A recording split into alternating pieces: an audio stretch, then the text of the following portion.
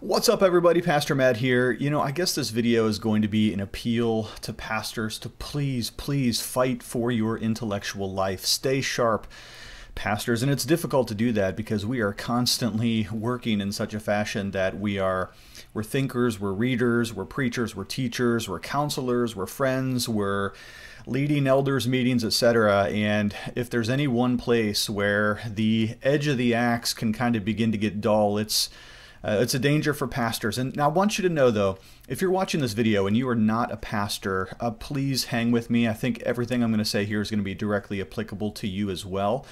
After all Christians would want to stay mentally sharp, would want to stay focused, clear thinking, learning new things constantly. I guess that's the real crux of the issue right there, is that Christians have to be lifelong learners. I think it was C.S. Lewis in one of my favorite quotes where he said that God is no fonder of intellectual slackers than any other kind of slackers. And he says that Christianity requires no particular education because it is an education in itself. I've always loved that quote from Lewis. And you can notice very quickly if you have a pastor whose axe is growing dull, the blade is just not as sharp as it used to be. And listen, I'm not talking about mental decline with age. That's actually not the subject of this video. What I'm talking about is constantly challenging ourselves in the scriptures, in our theological learning, even acquiring new ministry skills as we go is extremely important, because pastors are so busy that if they're not careful, that axe gets dulled so quickly just by use, just like any other tool. You run out of ideas, you run out of things to say, complacency begins to set in, you're so busy you don't have any time to prep that Wednesday night message. So what do? You just go back to the well and you teach that same message that you taught 5 years ago. And yet you have to remember that you've got some people in your class that were there 5 years ago. Some people are new, of course, and so that'd be fresh material for them. But others that hang with you over the course of a ministry life, man, they're going to hear some of your best illustrations, some of your best stories, some of your best personal anecdotes over and over again. And you have to be super careful about that, because if we're not intentional about learning and sharpening that mental axe, then our competency begins to slip. We begin to be a little bit dry in our presentation, our preaching material. We get rusty, even though we're constantly in use, yet our skills of learning and reading get rusty. And then, of course, the real killer is we begin to be repetitive. And I think this is a very hard temptation for a lot of us who are in ministry to avoid, and especially for those of us who preach and teach all the time. And that is, once you take any one particular topic, let's say it's angels or predestination or justification, you've got your one or two stories and anecdotes that you always use for that same topic, and so your people know, oh, he's talking about justification. Here comes the whatever illustration, the Luther illustration again, or whatever. And our people can begin to kind of anticipate what we're going to say before we even say it. Now, on one hand, that's not bad, because that means that they're kind of mastering our best material. On the other hand, if we're entering into the pulpit or the teaching lectern every single week, twice a week, 3 times a week, and we're not developing any new content, we're not learning anything ourselves, there's the key right there, right? That our people are going to grow very accustomed to and perhaps even bored with our stuff the more we teach it over and over. So let's just think about that sharpening the axe analogy for just a moment. Let's say that you actually were a lumberjack and you're going to go out into the woods, hang with me, and you're going to cut down a tree, right? Well, yeah, get out there and hack away at that tree. And if you have a dull axe, you could probably cut down that tree, eventually. It may take 20,000 strokes for you to finally cut that thing down.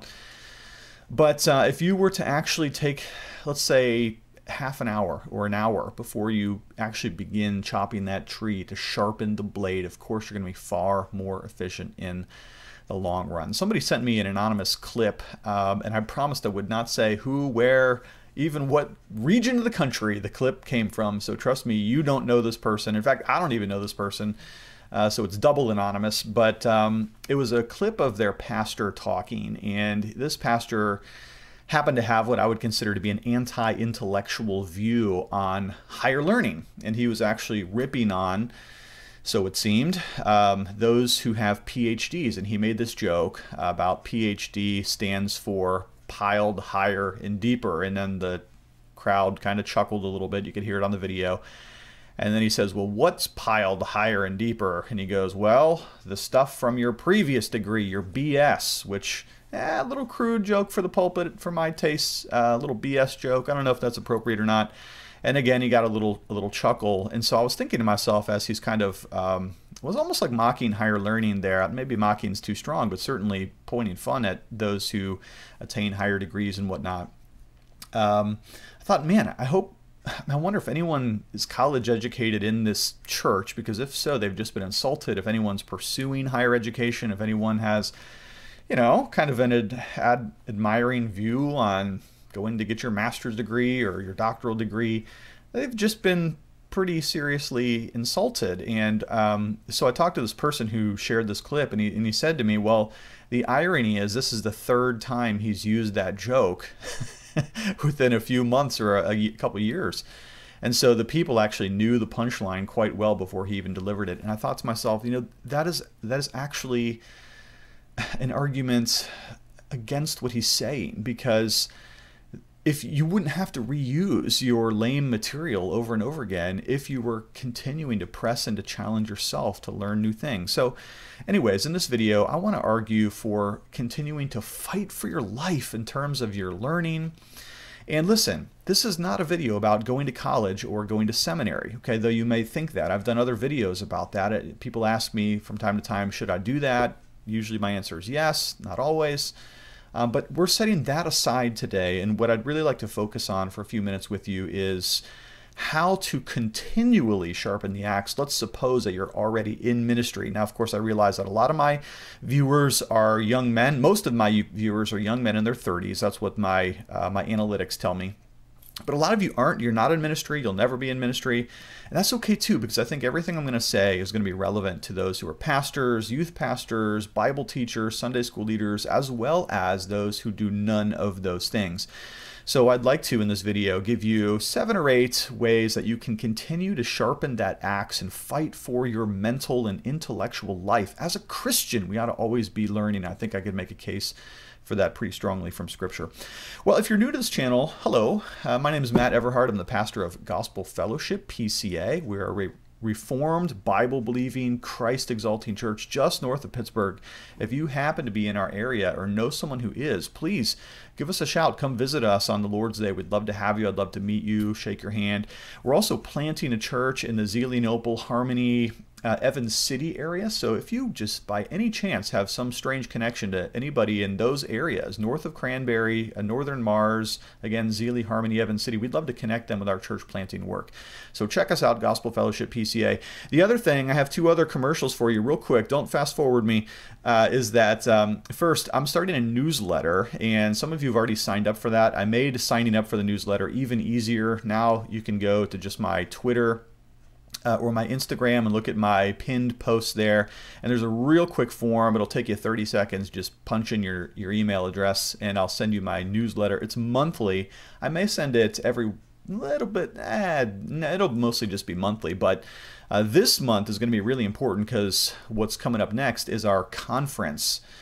We are in November 11 and 12 of this year, 2022, hosting again for the second time our Gospel Fellowship PCA conference. This time we're looking at the image of God, and we're going to be doing some really cool stuff on human sexuality. That's right, human sexuality. And if you think PCA and sexuality equals the Revoice Conference, forget about it. We know this is going to be biblical, confessional, conservative, yes. In some ways, some of the things we're going to be saying might even be construed as a response to the Revoice controversy. We will be taking a very strong biblical and confessional stand on these issues, and we're going to look at some very interesting topics. We're going to be looking at homosexuality, transgenderism, pornography, divorce, and then preaching Christ in a world of sexual chaos. If I'm ever going to be deplatformed from YouTube, it'll be when we post our biblical, confessional, conservative messages on our Image of God conference here at Gospel Fellowship PCA. I can almost see that coming, getting deplatformed for taking the biblical stand on these issues. But somebody needs to do it, and so we're doing it at Gospel Fellowship. The conference is totally free. We'd love for you to come out to the conference. You do have to register this year. We had kind of a surprising result. People coming in even from out of state last year to our conference, which we did on Puritan theology. And it was a success. I'm expecting us to do fairly well in terms of our attendance. So there is a registration form. You can get it either in the description of this video or in my newsletter, which will be coming out, so you'll want to sign up for that, or just go to gospelfellowshippca.org and you can sign up for the conference there. It is totally free. And by the way, when you register for the conference, there is a drop-down button where you can put in a donation. You do not need to do that, and I'm promising you this. Just hit 000 for your donation and you can still register. This is not a money thing for us. We do have to pay a little bit to get the speakers because they're great speakers, but you don't have to bear the burden of that. That's our responsibility as a church. So the conference is totally free. All right, well, let's get back to our topic today, and it is how do we keep sharp? How do we stay mentally learning, intellectually engaged? How do we keep that brain and our synapses just popping as we acquire new information? After all, the scriptures are so deep and so rich and so challenging, and there's so many great works of theology from so many great writers in the past. Why would we not avail ourselves to these things to go deeper and deeper into the mind, looking for treasures and gold of an intellectual sort so we can understand the riches of the mercies of God in Christ Jesus? Well, I can't imagine why you wouldn't want to do that. So let me suggest 8 ways that you can continue to learn without going to college or seminary. Now, again, I'm not saying you shouldn't. I'm just saying that's a different topic for a different video. Let's say you've already gone to college and seminary, but you still want to acquire knowledge and keep that axe sharp for the sake of ministry and for the sake of your people. What do you do? Well, number 1, I'm going to give you 8. We'll go to a conference. Now, that may sound a little bit self-serving considering I just promoted our conference, the Image of God Conference, November 11th and 12th. But there are so many great conferences, and I'll tell you, there's something about the atmosphere of a conference that is just electric.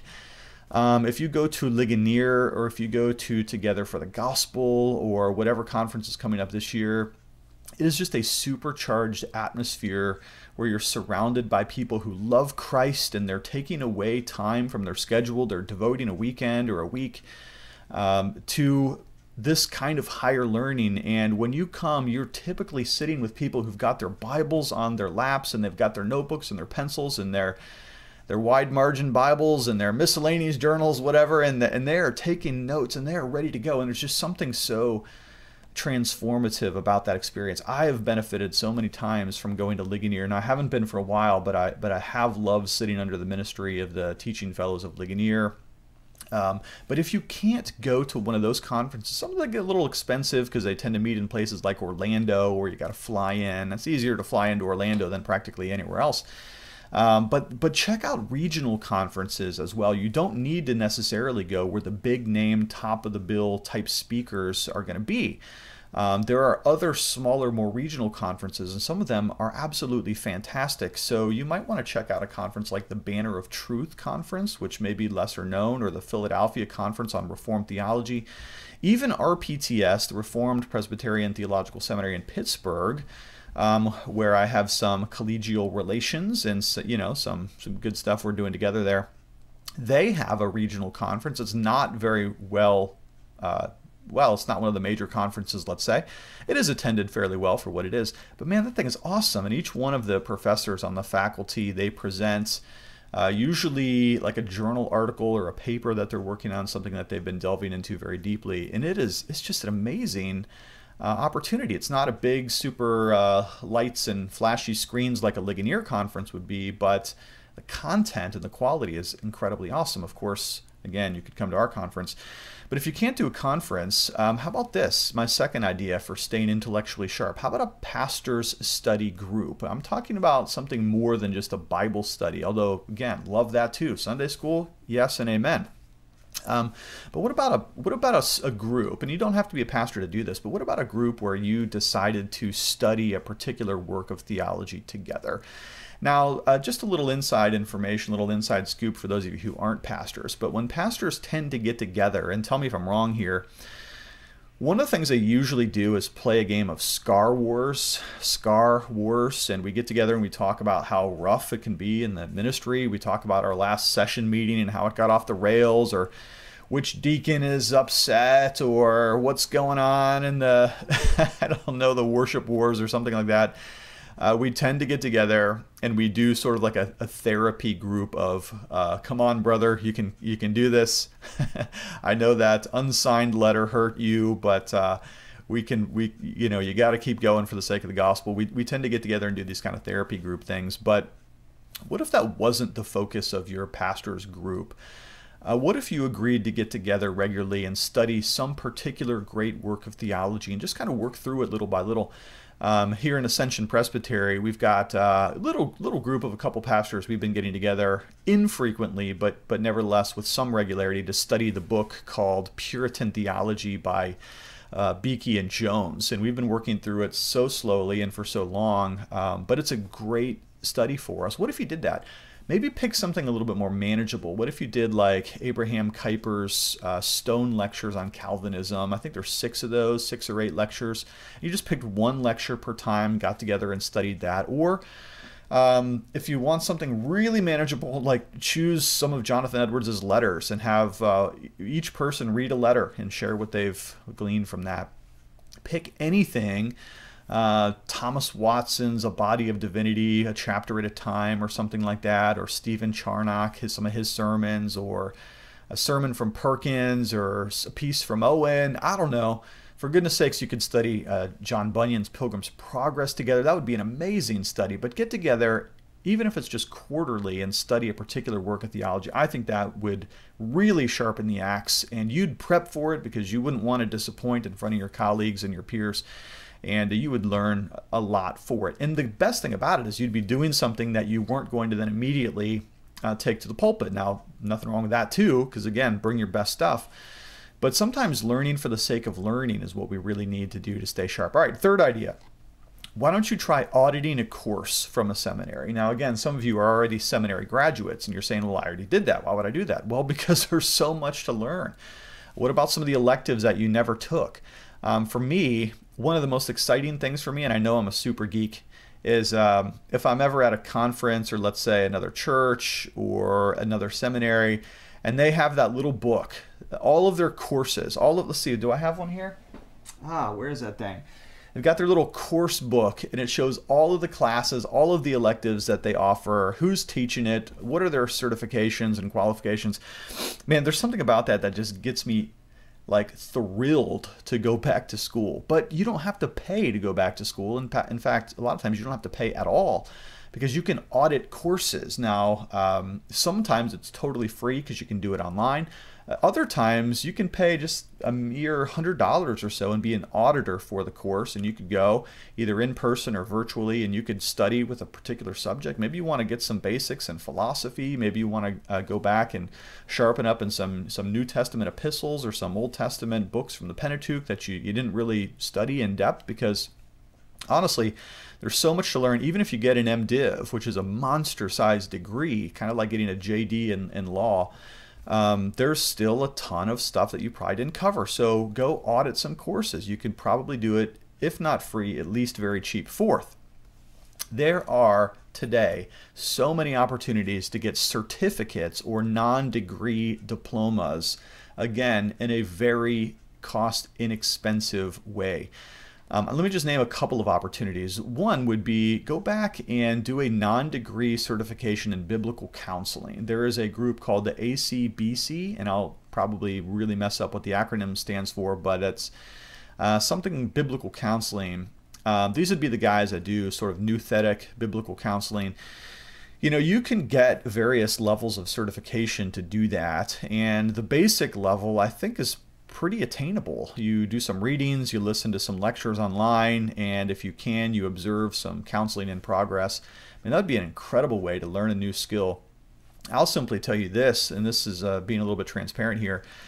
Some of the gripes that I have about my education, especially at Ashland Theological Seminary, where I probably have more gripes than Malone, my bachelor's degree, or RTS, which I greatly appreciated, my doctoral degree. But in a lot of ways, Ashland left a lot of holes in the game. It wasn't a Reformed seminary, so doctrinally it wasn't that great. But also in terms of counseling, man, I did not really get trained very well for what I was eventually going to have to encounter in terms of counseling. So that would be something where I'd want to go back, even if I was just listening to lectures online for free on my podcast or something like that. I think that would be well worth it.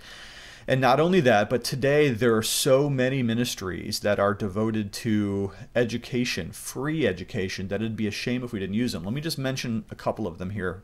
How about Reformed Forum? And those guys are doing awesome. Reformed Forum is doing great stuff. One of my true and best friends is on the board there. And I can tell you, everything that comes out of Reformed Forum is really solid and quite deep, as a matter of fact. You can listen to their podcast, but they also go further than just the podcast. They have been talking recently about Reformed Academy, where they have a whole multi-level course on the theology of Cornelius Van Til, taught by Lane Tipton. So, man, that would be an incredible way to sharpen the axe and learn something that you could never go into that kind of depth, even if you did do a degree from Westminster Seminary or RTS or something like that. You might be introduced to Van Til, but you could never go as deep as some of these courses would. So you could become a master of Van Til's theology. Number 5, and I think every pastor should do this at some point in their life, what about a study leave? I think, you get to a certain place in your ministry where you should probably go ahead and ask your elders for a study leave. Now, on one hand, some of us, Presbyterian pastors in particular, we have study leaves built into our working contract, our salary and benefits and things like that. I get a study leave every week, every year, excuse me, not every week. Well, I do get a day off. A study leave once a year, whether I use it or not, that's kind of up to me. But take a drink of coffee there. If you've been in ministry for 7 years or 10 years, it might be a good idea to approach your elders and ask for a sabbatical leave. Now, if any of my elders happen to be watching this video, I'm not angling in that direction. I've only been here about coming up on 3 years, so I'm 7 years away from asking. Don't worry. But if you've been in ministry for 10 or 15 years, even 7 years, it might be time to start thinking about a sabbatical leave. If you've been I've met pastors that have been in ministry for 20 years, and they still have never had a sabbatical. And I think at that point, it's practically cruel to not give a pastor a sabbatical after that long of time. But probably 10 years would be a good rule of thumb. When I was at Faith Church in Brooksville, they gave me a sabbatical after 10 years. It was 10 weeks after 10 years. It was amazing, amazing time for me personally with my family. We got to travel. I got to do some writing projects, some studying projects. But a study leave might even be as narrow of a window as just a weekend for you to get away. Get a guest preacher in if you're a solo preacher, you're a solo pastor and you don't have an associate. Get a guest helper in to come preach for you and take a weekend away.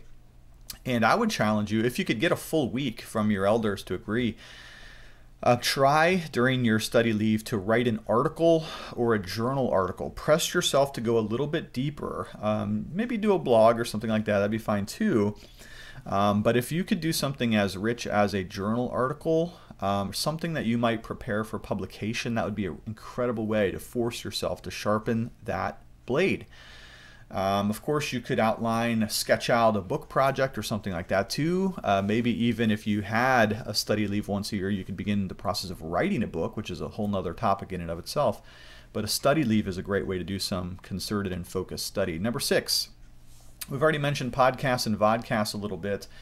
But let me just challenge you. A lot of us have a little bit of a commute to get to the office, or at least some downtime during the day. We take our run, we take our walk with a dog, whatever. We listen to podcasts, however you go about consuming that material.